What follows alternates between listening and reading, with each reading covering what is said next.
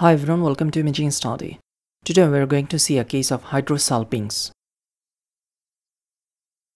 A middle-aged female patient came with the history of recurrent lower abdominal pain. She had given a history of tubal ligation few years back. Let's see what we have got on ultrasound. Here you can see the longitudinal section of the left adnexa. You can see a tubular structure like a question mark with internal incomplete septation of fold is noted. You can see adjacent bowel movement. There is no communication with bowel lumen here. The structure looks anechoic with hyperechogenic thin wall.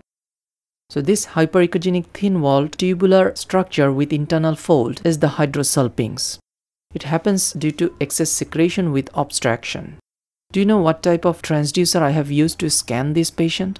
Well, this was the transvaginal sonography probe and I used it transabdominally.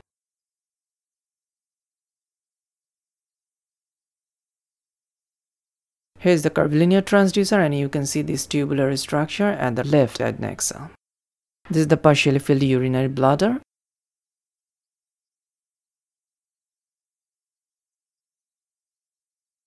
Here's the picture. You can see the partially filled urinary bladder and this tubular anechoic structure with thin wall and internal incomplete septation is the Hydrosalpinx, that is the dilated fluid-filled fallopian tube. Here's another picture and you can see the question mark shaped dilated fallopian tube. So in summary, an elongated anechoic cystic structure with incomplete septation or fold is noted at left adnexa, suggesting Hydrosalpinx. Now the take-home message. Acute severe pain in a diagnosed case of Hydrosalpinx may seek attention to exclude torsion, which is not quite uncommon.